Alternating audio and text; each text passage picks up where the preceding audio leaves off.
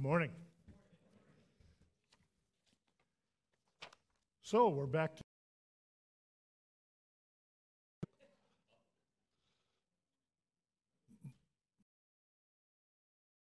we hit 80 today, so that's pretty summary.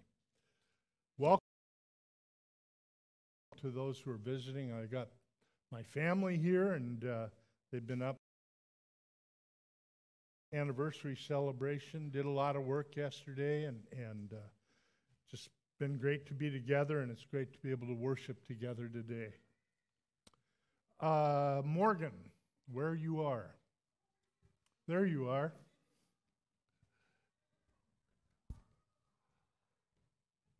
Yep. I know Pastor said that it's going to feel like summer today, but I want to remind everybody that the Fall Festival will be September 30th, so not this Wednesday, but next Wednesday. There is a sign-up sheet in the back for both RSVPing if you're going to be here for dinner, and also for signing up to help with games, donate some prizes, that kind of thing back there too. So I invite you all to come to our Fall Festival. We will be having dinner, which will begin about 5:30, and then we'll open up the gym for games and carnival things about 7 o'clock, maybe a little earlier, depending on how long it takes to eat. Thank you. Thank you. So if you win one prize, you get the dog, and if you win a second prize, you get a bun, and third time through, you can have chili.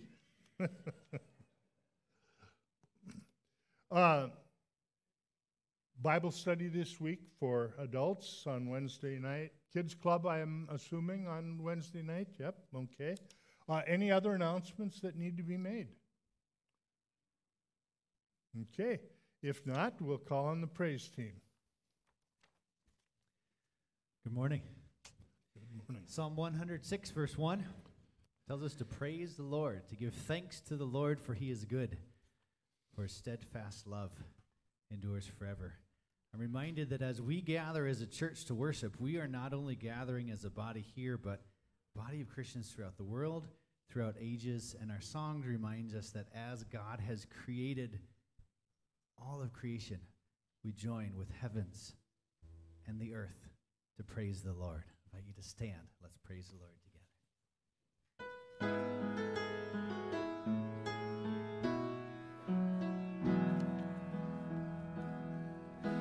You made the starry host, you traced the mountain peaks, you paint the evening skies with wonders. The earth, it is your throne, from desert to the sea. All nature testifies your splendors. Praise the Lord, praise the Lord. Sing his greatness, all creation. Praise the Lord. Raise your voice, you heights and all you depths, from furthest east to west. Let everything that has breath praise the Lord.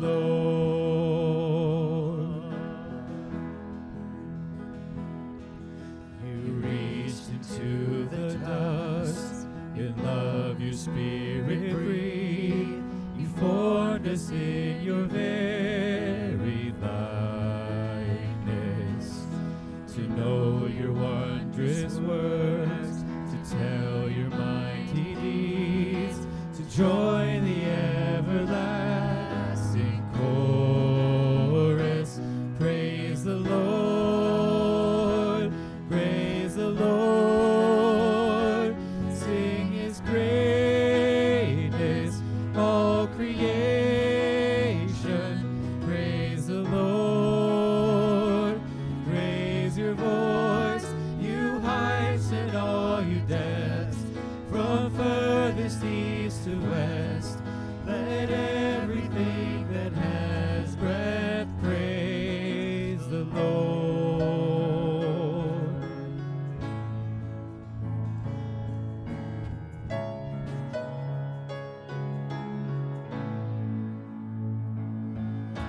Let symphonies resound, let drums and choirs ring out, all heaven hear the sound of worship.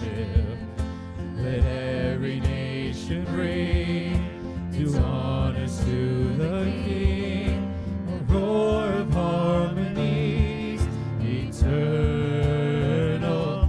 Praise the Lord, praise the Lord, sing His greatness, all creation.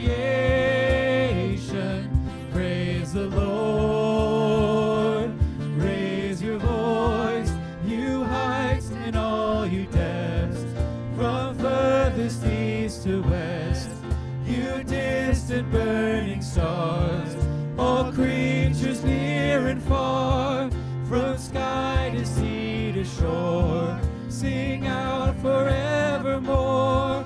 Let everything that has breath praise the Lord.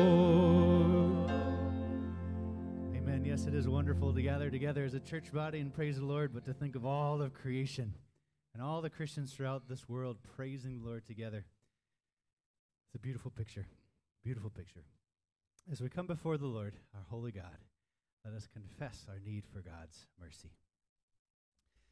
Almighty God, our Maker and Redeemer, we poor sinners confess to you that we are by nature sinful and unclean, and that we have sinned against you in thought, word, and deed. Therefore, we flee for refuge to your infinite mercy and ask you for Christ's sake, grant us forgiveness of all our sins, and by your Holy Spirit, increase in us true knowledge of you and of your will, and true obedience to your word, to the end that by your grace we may come to eternal life through Jesus Christ our Lord. Speaking of God's infinite mercy, Ephesians 2:4 says, God being rich in mercy because of the great love which he loved us, made us alive together in Christ. Let's sing about that mercy.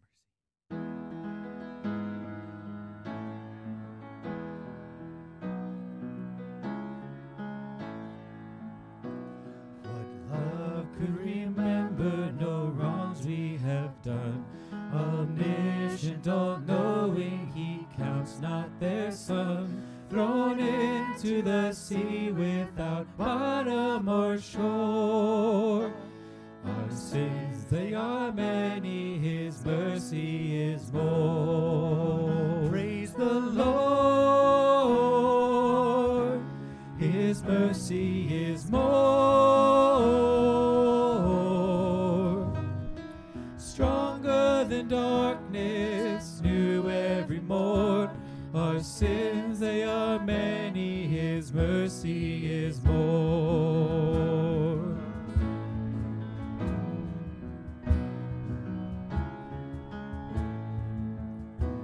What patience would wait as we constantly roam? What Father so tender is calling us home? He welcomes the weakest, the vilest, the poor. Our sins, they are many, his mercy is more. Praise the Lord, his mercy is more. Stronger than darkness, new every morn. Our sins, they are many, his mercy is more.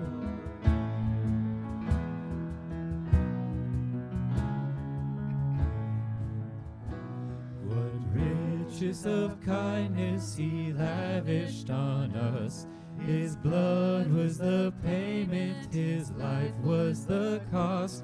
We stood 'neath the debt we could never afford.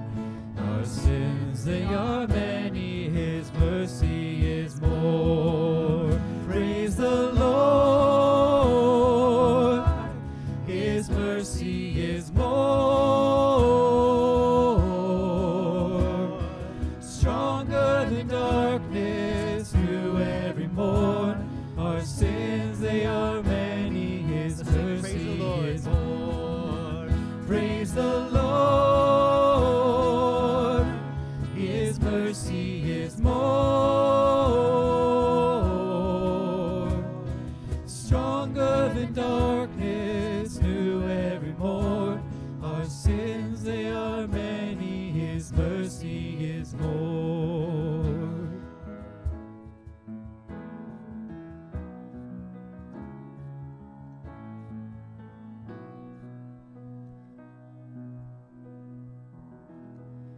Heavenly Father, we just want to thank you for your mercy, for your persistence, for your patience, for everything that you do for us, Lord, that you keep following us even though we keep running from you, Lord.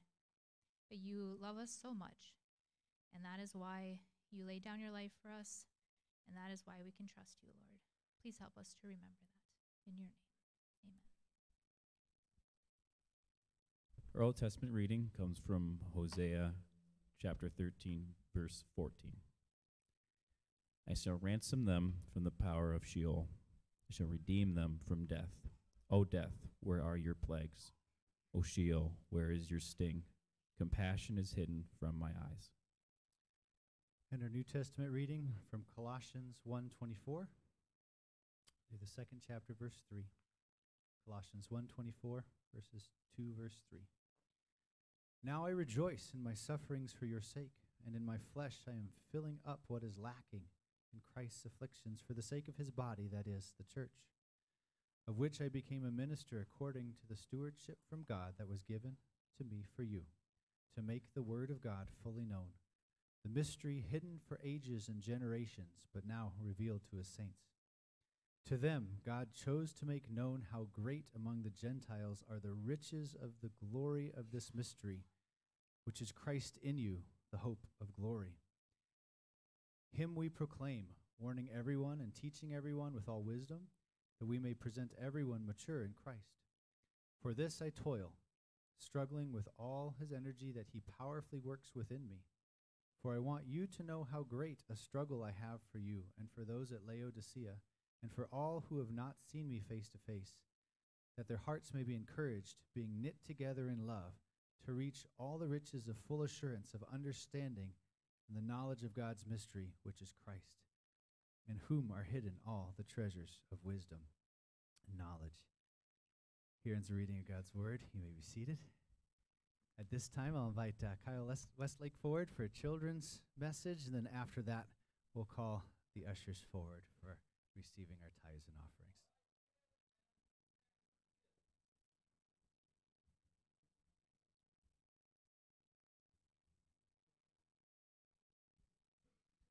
All right, I think that's on. I'm going to scoot right here in the middle. All right, so there's a step there. All right, let me get my things all set up here. Everyone getting settled in? Oh boy, hopefully I brought enough fruit snacks. That's okay, you guys can share, right? There's only 2 packs in here.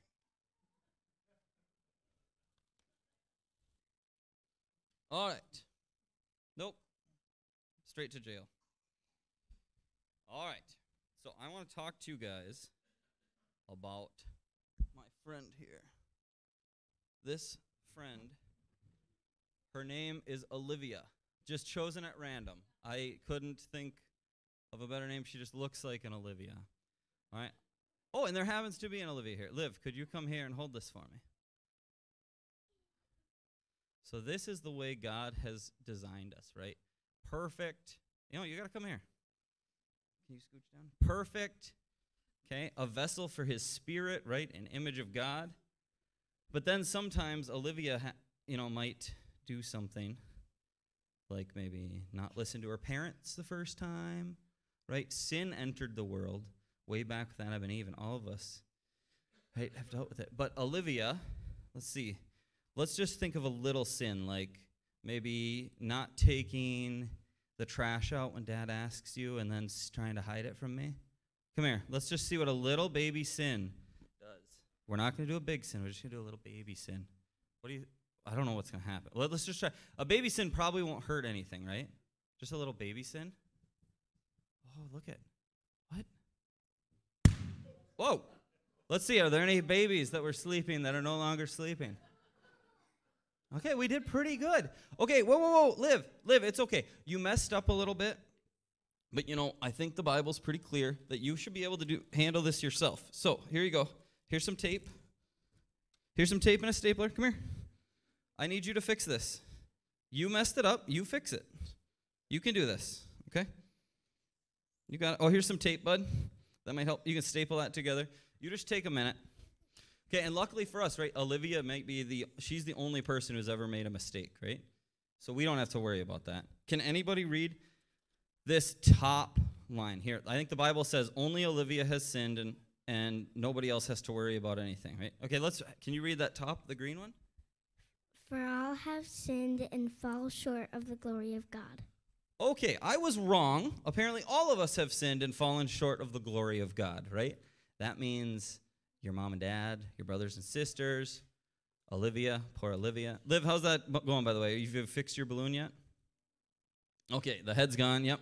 Okay, even your pastor, right, and really smart people, and really your grandmas and grandpas, we're all sinners, right? And just like Olivia, one little sin pops our balloon and we can't. Liv, can you blow that back up for us? You try. Stand up and try blowing it back up. It should work. You fixed it. Yep, come on. Nope, stand up and try blowing it up. Let's see. You fixed it. It should work. Liv, stand up and try blowing it up. Okay, Olivia, you got yourself into this situation. You can fix it and get out. Blow it up. Let's see. Give it a big old blow. See what happens. Perfect. Okay, well, it's not looking good for you. Okay, 1 John 1, 8 and 9 says, if we have no sin, we deceive ourselves, and the truth is not in us, right? All of us have sinned. All of us, just like Olivia, have popped our own balloons, right?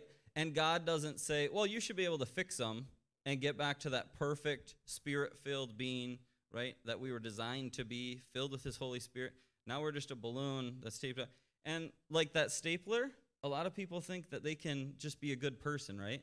That's like the stapler. That's how silly that is. Oh, I'm a good person. I can fix my balloon. Or I've got tape. I go to church. I've got tape. I can fix my own balloon, right? That's not how salvation works for us. God sent Jesus, his only son, to die on the cross for us, right? He became sin for us, and he doesn't even fix our balloons. He does something even better. In 2 Corinthians 5, 17 through 21, it says, therefore, if anyone is in Christ, he is a new creation. The old has passed away, just like Olivia's balloon. That's no more. But behold, a new one has come. Where'd my new one go? Oh, no. Pass it up here. Pass it up. Look at this. A perfect yellow balloon, right? This is what God does for us. No matter what we do, no matter how hard Olivia tried, she can't fix this by herself, right? But by the grace of God, right, he gave us a plan, and all we need to do is confess our sins, right? Trust in Jesus to be our Savior, and it's a free gift, right? And it's only by the grace of God. It doesn't matter how many tools we have or how good we are at fixing things. Salvation is not something for us to do for ourselves, is it? It's for God to give to us as a free gift if we only believe. All right, I am going to pray, and then we can maybe hand out some fruit snacks. All right, dear Heavenly Father, we just thank you so much for your gift of salvation. We thank you that your promises are kept and that you give us your word and that you love us so much and that you want us to be with you forever. Amen. All right. All right, you crazies. Come grab one thing of fruit snacks.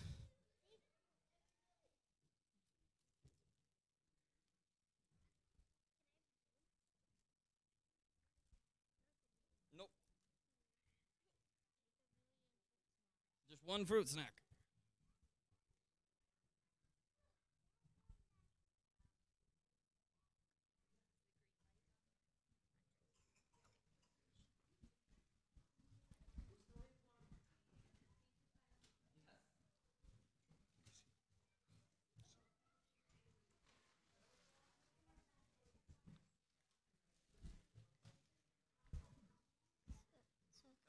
So it goes like this first thing.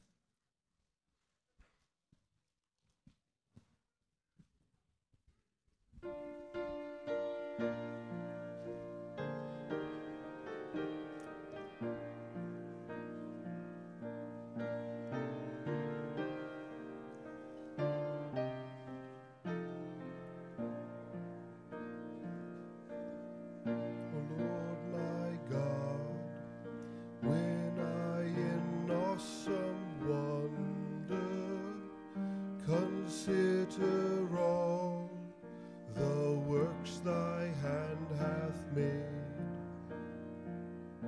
I see the stars, hear the mighty thunder, thy power throughout the universe displayed. Then sings my soul, my Savior God, to thee. How great thou art, how great thou art. Then sings my soul, my Savior God, to me. How great thou art, how great thou art. Under the woods and forest glades I wander. I hear the birds sing sweetly in the trees. When I look down from lofty mountain grandeur and hear the brook and feel the gentle breeze. Then sings my soul, my Savior God, to thee. How great thou art, how great thou art. Then sings my soul, my Savior God, to thee. How great thou art, how great thou art. But when I think that God his Son not sparing sent him to die, I scarce can take it in, that on the cross my burden gladly bearing, he bled and died to take away my sin. Then sings my soul, my Savior God, to thee. How great thou art, how great thou art. Then sings my soul, my Savior God, to thee. How great thou art, how great thou art. When Christ shall come with shout of acclamation and take me home, what joy shall fill my heart? Then I shall bow in humble adoration and there proclaim, my God, how great thou art. Then sings my soul, my Savior God, to thee. How great thou art, how great thou art. Then sings my soul, my Savior God, to thee. How great thou art, how great thou art.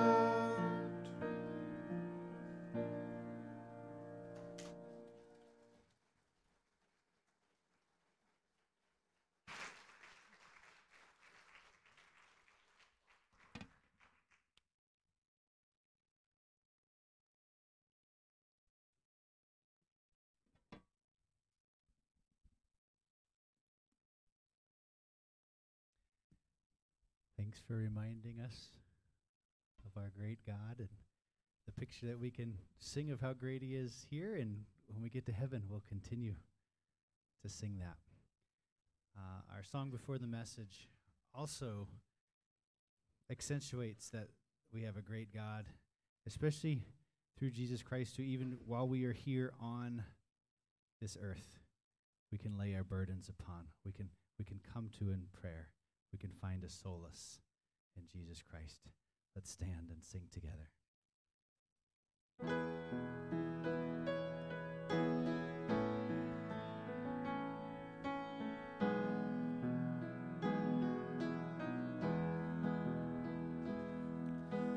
What a friend we have in Jesus, all our sins and griefs to bear.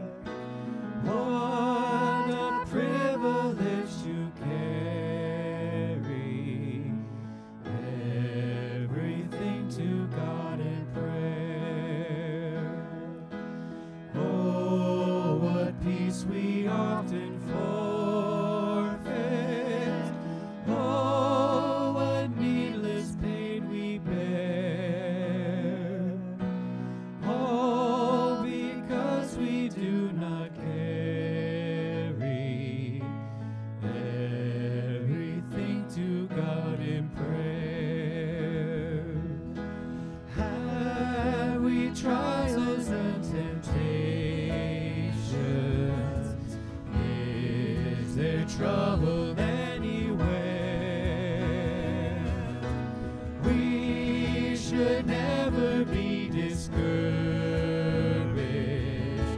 Take it to the Lord in prayer. Can we find a friend so faithful, who will all our sorrows share? Jesus knows our every weakness. Take it to the Lord in prayer. Are we weak and heavy laden, covered with the load of care? Precious Savior, still our refuge. Take it to the Lord in prayer. Do thy friends despise, forsake thee? Take it to the Lord in prayer. In his arms he'll take and shield thee. Thou wilt find a solace there. In his arms. In his arms he'll take and shield thee.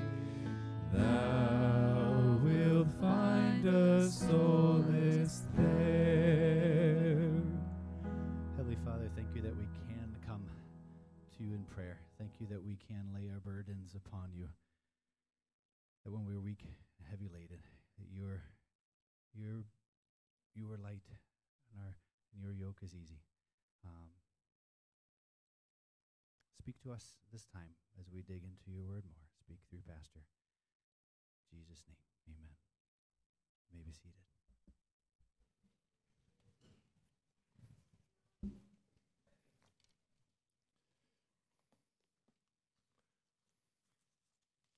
We're considering this morning the topic of prayer, and specifically of persistence in prayer.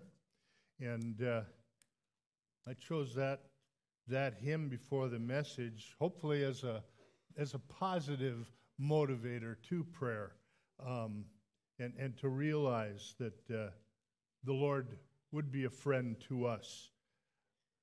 The text on which I based my message to you this morning is found in Luke 18. We'll read and consider verses 1 through 8. Then Jesus told this parable to his disciples to show them that they should always pray and not give up. He said, in a certain town there was a judge who neither feared God nor cared about men. There was a widow in that town who kept coming to him with the plea, "Grant me justice against my adversary." For some time he refused, but finally he said to himself, "Even though I don't fear God or care about men, yet because this widow keeps bothering me, I'll see that she gets justice, so that she won't eventually wear me out with her coming." And the Lord said, "Listen to what the unjust judge says. And will not God bring about justice for his chosen ones who cry out to him day and night? Will he keep putting them off? I tell you, he will see to it that they get justice, and quickly. However, when the Son of Man comes, will he find faith on earth?"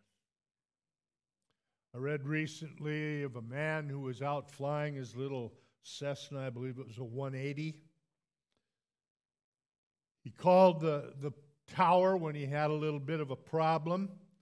He said, "Pilot to tower, I'm 300 miles from the airport, 600 feet above ground. I'm out of fuel, and I'm descending rapidly. Please advise." Over. "Tower to pilot," replied the dispatcher. "Repeat after me.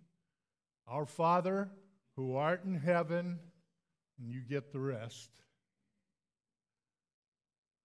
Well, he didn't have much time left, did he, to be prayerful? But at least in those moments that he did have left to him, he was prayerful. Now, Jesus tells us a parable here in the opening verses of Luke chapter 18. And what occasioned this parable is that he wanted to instruct those who pray that they should always pray and not give up. And it's really more serious than that, my friends, because the phrase that's translated "pray and not give up" could also be translated to pray and not become worthless. Because the Greek word here is kakeo, and it means to be worthless or corrupt. Prayerlessness is a worthless thing. We need to be prayerful. In fact, Jesus is concerned about the practice of prayer throughout the 18th chapter of Luke. He begins with the parable of the persistent widow. Then he goes on and he makes reference to the tax collector and the Pharisee in verses 9 through 14 and compares and contrasts their prayers and their attitudes. Then it's recorded for us about parents who were bringing little children to Jesus, that he should bless them. And the whole idea there is one of prayerfulness again. They're coming and they're seeking from God. Then in verses 18 through 29, and I preached recently on this same parable, or not a parable, but account of an encounter with Jesus and a man known as a rich young ruler. And finally, in verses 35 through 43 of Luke chapter 18, he makes reference to the blind beggar and his prayer for mercy. Now, Jesus, in this 18th chapter of Luke, doesn't attempt to give an exhaustive dissertation on prayer. It isn't, memorize chapter 18 and you'll know everything there is to know about prayer. Prayer is much more than just what's contained in these verses. And it's also important when we think about this parable that I just read to you, that we understand the context of the parable. If you look back in chapter 17, verses 20 through 37, the topic there has to do with the second coming of Jesus. And Jesus is emphasizing then in our parable that this prayer, or that prayerfulness, should be affected by the hope that we have as believers that he who came once will come again. And the parable before us is a picture of the church and its conflict with the adversary as she awaits the coming of the Lord. We all have issues about prayer. There are those who would oppose us. But I find it I find it unsettling, to be honest with you. The question that Jesus asks in verse 8 of the text, will the Son of Man find faith when he comes again? Will he?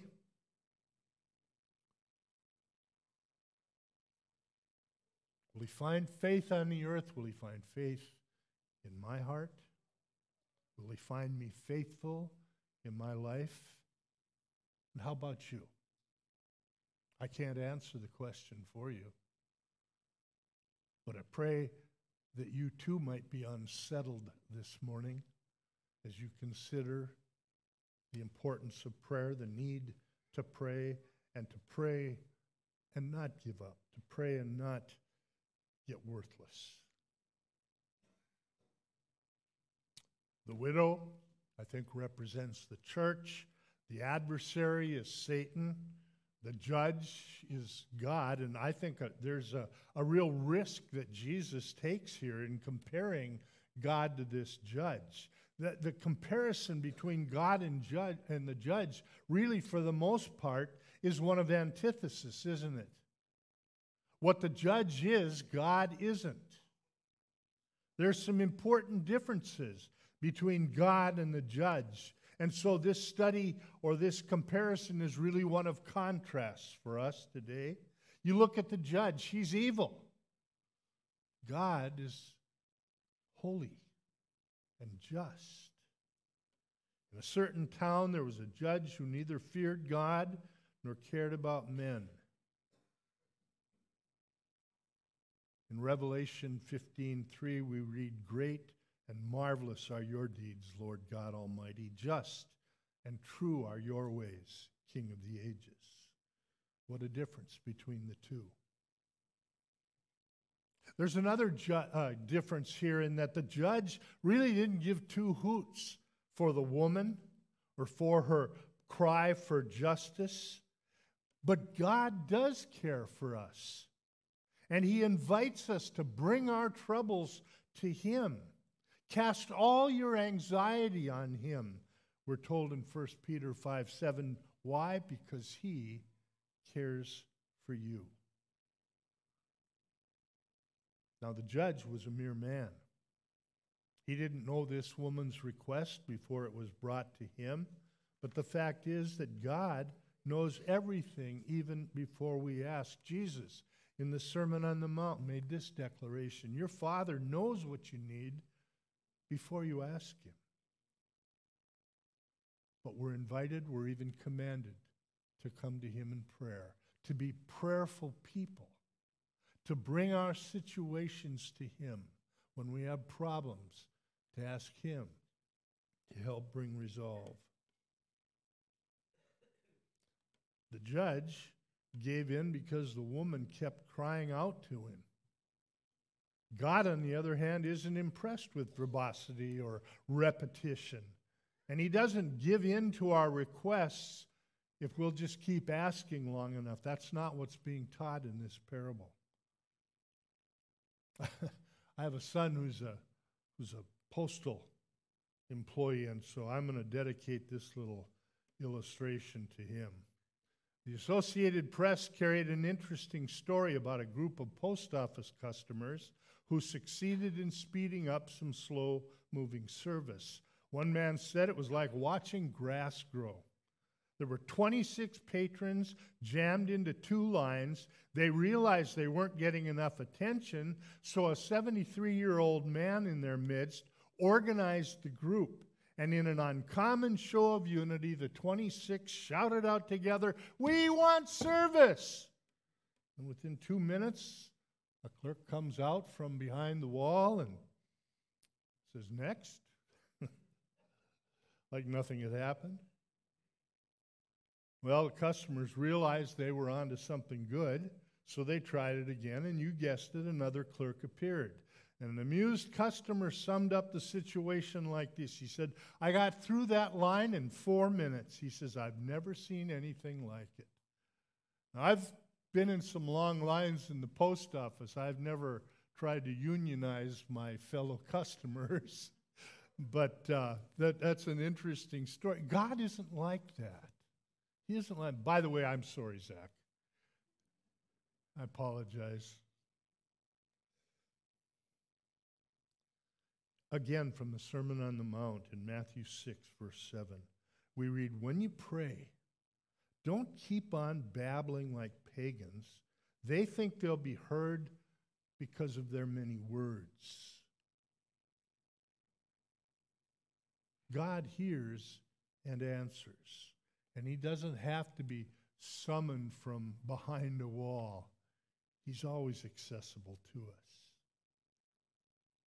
Paul had an experience where God answered his prayer, and it wasn't exactly what he prayed for, but he realized that it was the best thing because God always does what's best for us.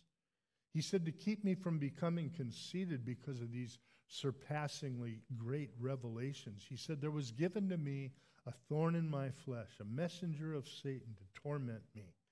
3 times I pleaded with the Lord to take it away from me, but he said to me, my grace is sufficient for you, for my power is made perfect in weakness. Therefore I will boast all the more gladly about my weaknesses, so that Christ's power may rest on me. May that be our attitude when God would give us an answer. And maybe it isn't the answer that we originally desired, but he can work in us too, a satisfaction with his will, and to recognize that his grace, which was sufficient for Paul, is also sufficient for each of us. And may our boast be about Christ's power. God isn't some sort of slot machine. You know, you keep plugging coins in, sooner or later it'll pay off. He's not like that. That's not what he's all about. It's interesting, the judge gave in to the woman, and what he really says here is, I'm going to answer her because she's given me a black eye. She didn't have much power, but I'm told him if somebody wants to come up here, I can just, start while I'm preaching, but you keep banging away in the same place, you're going to get a bruise. And her eye, or his eye, would turn black if she didn't give up and quit. He didn't wait. He finally went ahead and answered. Now, there are also a couple of, I think, important similarities here. First of all, it has to do with power and authority. That judge had the power, he had the authority to grant that widow's request. And the truth is that God has all power and authority to answer any of our requests of him. Now to him who is able to do immeasurably more than all we ask or imagine, according to his power that is at work within us. Ephesians 3:20. And in both cases, there were delays in answering. But there's a difference between God and the judge at this point. The judge had to be worn down in order to vindicate the widow, but not God.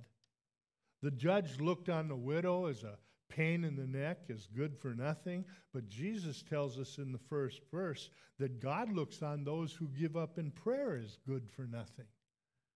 We need to pray. It needs to be a persistent habit in our lives. What can we learn from the widow? Well, I think we learn the right exercise of faith in our own life, to recognize that it needs to be a priority for each of us. David Wenham, in his book, The Parables of Jesus, writes, prayer is commonly understood in the modern world as a psychologically therapeutic exercise, benefiting the worshiper, but having little other effect. Accordingly, we do not make it a priority. We believe in God. Everybody's head's going to go up and down, right? You believe in God. Do you believe he hears? Do you believe he answers? Do you believe you need to keep on? It's more than a psychological thing, friends. It's a practice that God's people need to be involved in on a daily basis, because the fact of the matter is we have lots of needs. And he has lots of power. He has lots of authority. Sometimes his answer will be to change our hearts. Sometimes it'll be to change the hearts of others. But he will work. There's also a matter of perspective in all of this. That widow had no power, but she did have a right to come before the judge. And as God's children, so do we. Therefore, brothers, we read in Hebrews 10, since we have confidence to enter the most holy place by the blood of Jesus, by a new and living way opened for us through the curtain, that is his body. And since we have a great priest over the house of God, let us draw near to God with a sincere heart, in full assurance of faith, having our hearts sprinkled to cleanse us from a guilty conscience, and having our bodies washed with pure water. What he's done for us in the past, justifying us, giving us new birth, indwelling us with his Holy Spirit, motivate us. And we need to respond affirmatively then. It motivates us to communicate with our God, to be prayerful with him. Now, prayer is really the confession of our helplessness. It's our confession of utter dependence upon him. It's our conviction that he cares for us and that he has the ability to deal with our needs. Prayer is an expression on our part of our weaknesses, but it's also a weapon of divine power. Now, there's no power in prayer. If you have one of those plaques on your wall, take it down. There's no power in prayer. There's power in the one to whom we pray. Big difference. Big difference. God hears, and he's able to answer, and he does. And our prayer should simply be, your will be done. No power in prayer, but it puts us in touch with him who has all power. I remember some years ago helping a good friend of mine work on a house. And he's a professional contractor, and his dad was still working, and his dad was up into his 70s at that time. He could drive a 16-penny nail down into the wood in three strokes. And it was in, and it was in tight. It would take me 5 or 6, and on half of the nails, I'd have to stop and straighten it out, and and then give it another 4 or 5 pokes. Aren't you glad I'm not the one you pray to?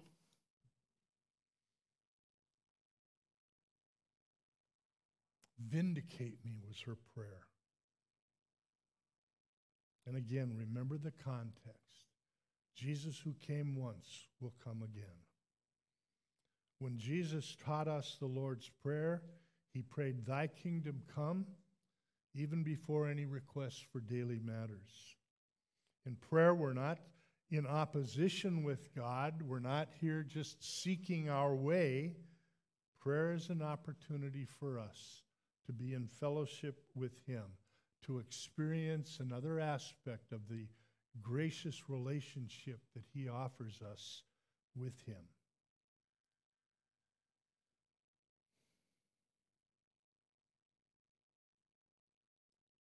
There's a matter of protection in all of this. That woman had no advocate. We do. In 1 John 2:1, we read, my dear children, I write this to you so that you will not sin. But if anybody does sin, we have one who speaks to the Father in our defense, Jesus Christ, the righteous one. I don't know about you, but I'd rather have him than Superman on my side. Huh?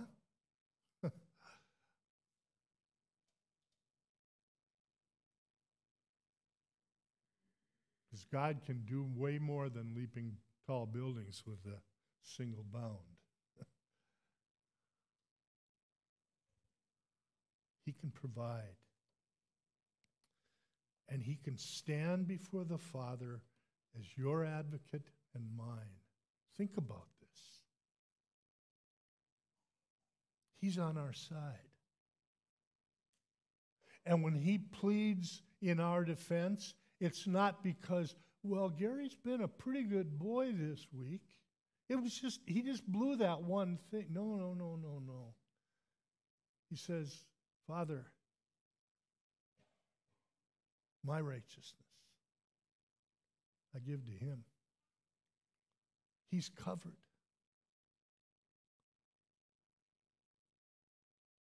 Here is prayer for my sake.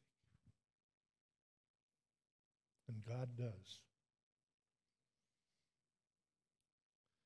I think there's the principle of persistence here. Prayer is one of the best defenses we have against opposition or when we're in the face of trial. And again, remember the context. The ultimate vindication will be Christ's return. Will he come again? Oh, come on. Will he come again? It's been a long time. Will he come again? Why? Amen. He said so. He doesn't lie. God does not lie. And our ultimate vindication will occur when he comes again. Paul says we'll be changed in the twinkling of an eye, becoming like him. Can you imagine what it's going to be like to be sinless? To be fit, to be able to spend eternity in his presence? To be in a place where we'll never be tempted again? So in the meantime, don't repay evil with evil or insult with insult, but with blessing, because to this you were called, so that you may inherit a blessing. 1 Peter 3:9. I'm told that standing at the South Pole is like being in the eye of a hurricane. It's deceivingly calm. The quietness seems inconsistent with the fact that mighty winds originate there. How's that possible? Well, as warm air from the equator flows in over the polar region, it becomes cold and dense, and it begins to sink to the frigid surface. Since the ice-covered plateau tapers off toward the oceans, and no mountains of any other obstacle stand in the way, gravity pulls that heavy cold air down those smooth slopes, and the wind will pick up tremendous speed as it moves northward toward the equator. Gradually again, it's heated by the sun, begins to rise, creates that circular pattern that drives the Earth's weather machine that is so vital for our existence. I don't care for a lot of wind when I'm fishing, and I never cared for much wind when I golfed. What an idiot. I grew up in North Dakota. It always blows out there. But we need the wind. We need all of God's daily provision, and he provides for us. For Christians, quiet times of prayer and worship also give rise to great power as God moves into our lives and moves through our lives into the lives of others. Oh, it might seem non-productive because nothing appears to be happening right then and there. And our urge is almost compulsive. You got to move. Don't sit. You got to do. Don't wait. You've got to work. You've got to worry. You've got to struggle. Yet at the heart of accomplishing things needs to be that regular experience of calm, followed by the unobstructed flow of energy that God the Holy Spirit brings and puts to use. So I'm going to ask you a question as I close the message today. I'm going to ask you the question that Jesus asks. Will he find faith here on earth when he comes again? Will he find faith in me? Will he find faith in you? Will it be evident in a faithful life? May God work in us what is pleasing to him, and may he be glorified as he vindicates us and uses us and blows through the world into the lives of others. God, help us to be faithful. God, help us to pray and not give up. Amen. Lord, thank you for your word. Thank you again for what you teach us through the parables, Lord Jesus. They're simple, they're not rocket science. And yet they teach truths that are just so profound, truths that we can forget, truths that we need to be reminded of, truths that change our lives. Help us, Lord, to be faithful. And when you come again, and we pray that it would be soon, may you find faith in each and every one of us. In your name we pray. Amen. The text of our final song is a prayer. Let us cry out to the Lord together, and as you are able, I invite you to stand.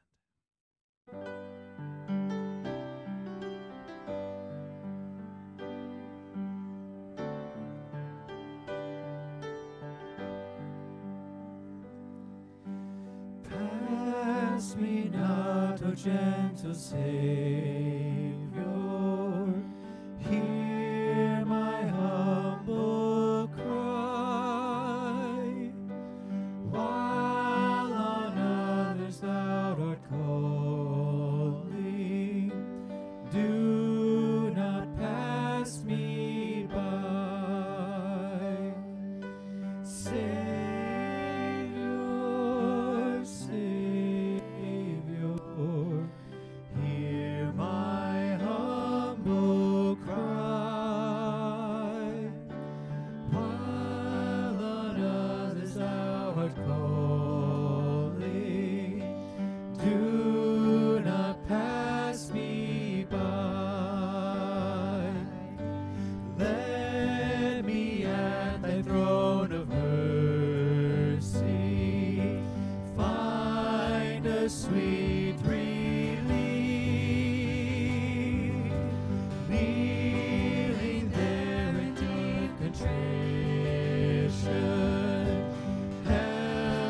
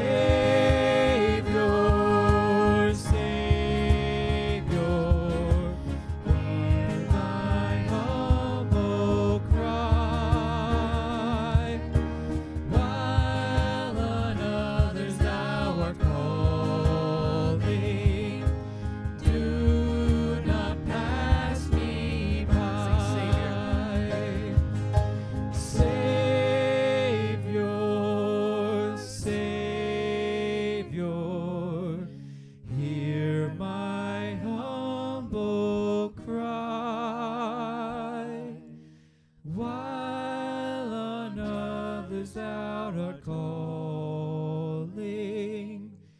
Do not pass me by.